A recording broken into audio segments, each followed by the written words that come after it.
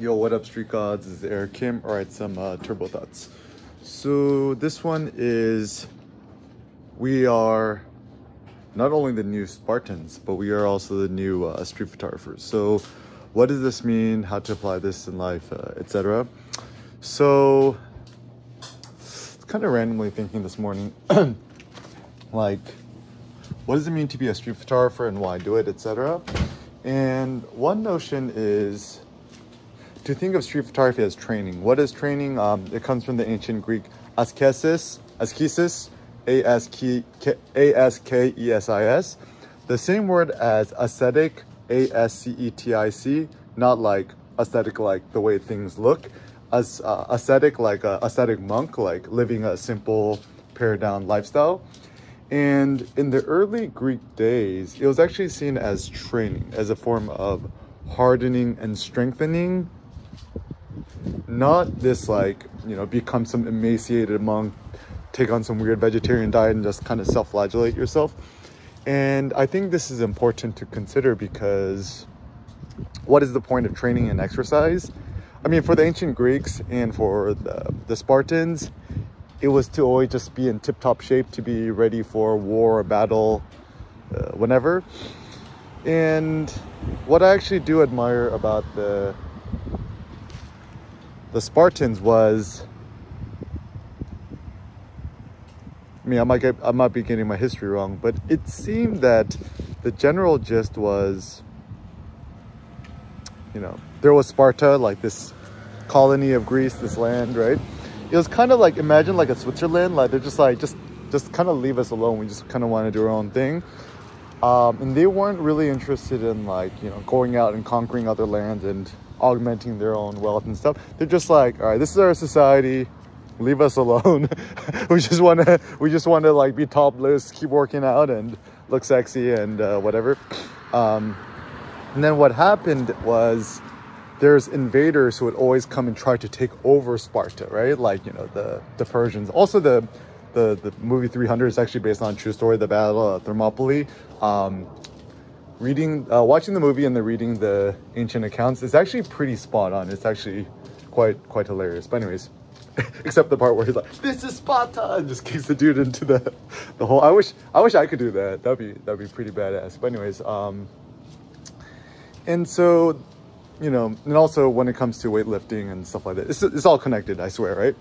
Is that whenever you meet dudes at the gym, right? Like, always ask people, say, oh, what is your PRs or your personal records, or how much, you know, can you blah, blah, blah, you know, how much can you bench, squat, deadlift, whatever.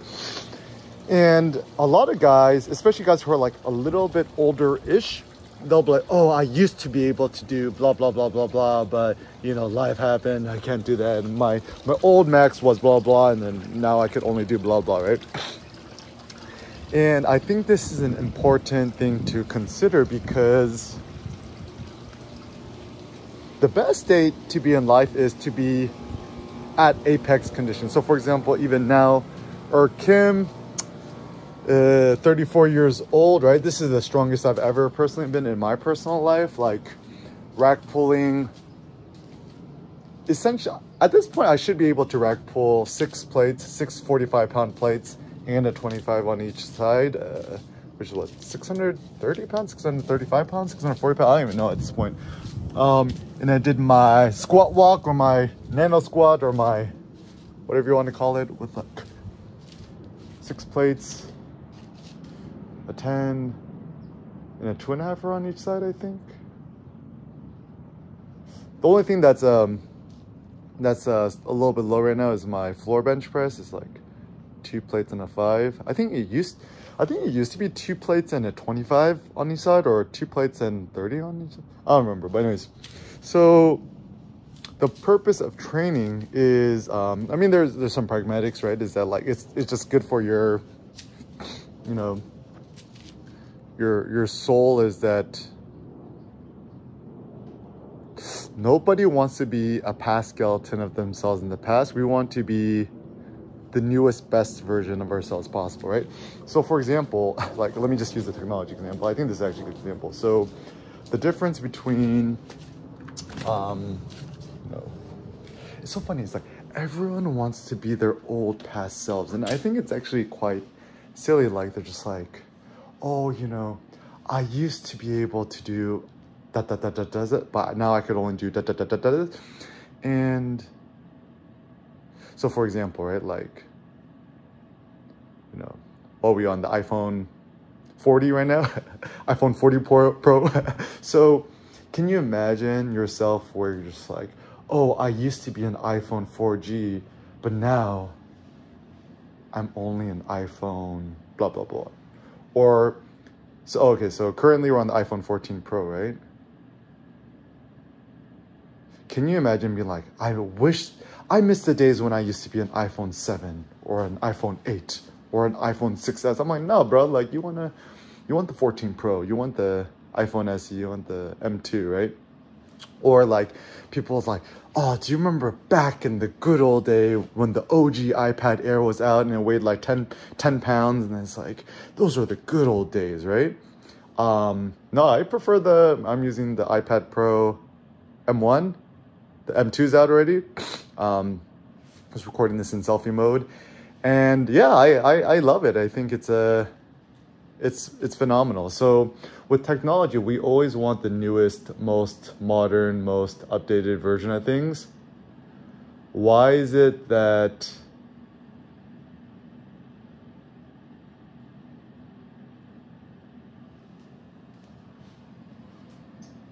we want to be a past self or a past thing? I think the best thing is to just consider and think the best way to be things is always the newest version of you, and to pioneer different techniques and approaches and stuff, right? And so even with cameras, I mean, I think I still think that the best camera is probably the Ricoh GR3X, which is the newest Ricoh GR digital camera. Look how effed up it is, right? I think I have like over 1 million actuations on this thing already. I think if people are curious, I probably take around like 300 to 400 photos a day. Now that, you know, I have Seneca and I could just shoot anything. And just shooting, I experiment between extra small JPEG and small JPEG. I think maybe small JPEG might be better because when I import photos onto my iPad Pro, I think the resolution actually still looks a little bit better. I think the extra small might be a little bit too small. That's also the funny thing with small things. It's like, you want it to be small as possible, but not too small.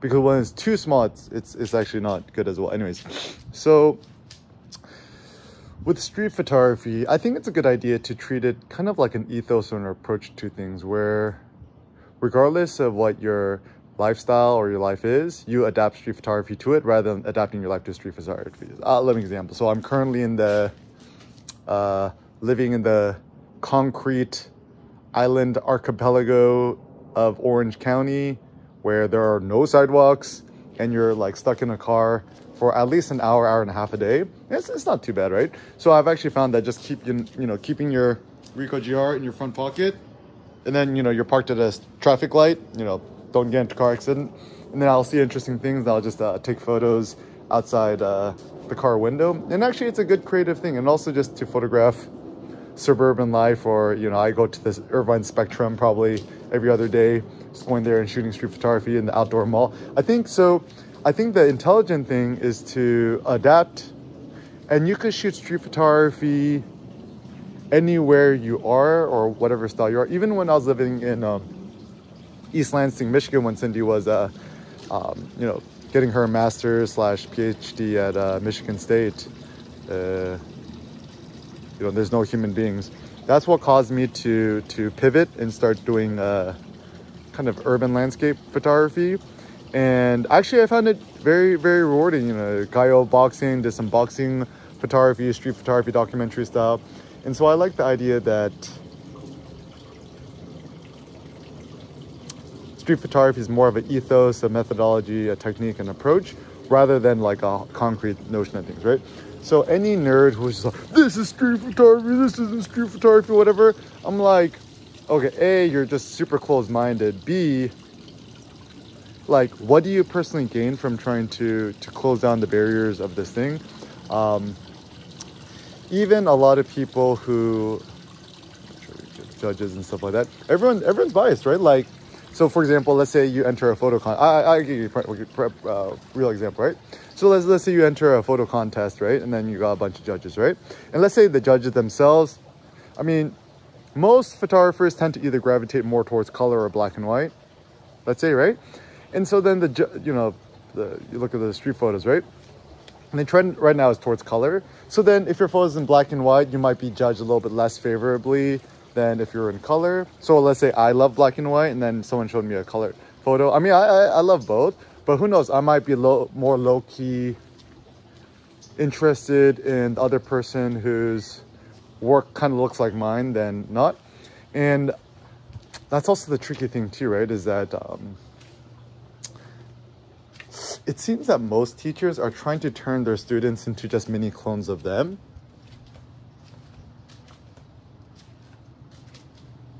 But I think the most authentic way to approach things is to actually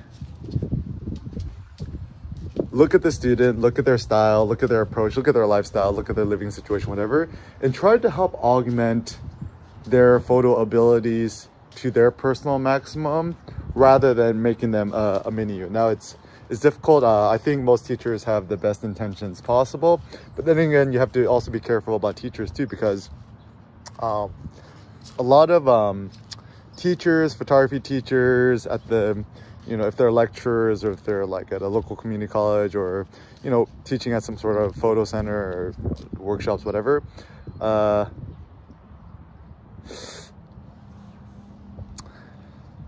I don't know, but I wonder if actually a lot of photo teachers do it begrudgingly because that's all they could do, and they got to pay the rent, so they kind of like they still like and love photography, but it's just kind of like they're just kind of doing it more of a financial obligation rather than out of super abundance. Like my friend Tim Flanagan, for example, he's great because he just teaches photography because this is his passion. He teaches the middle school kids photography, and even for me now,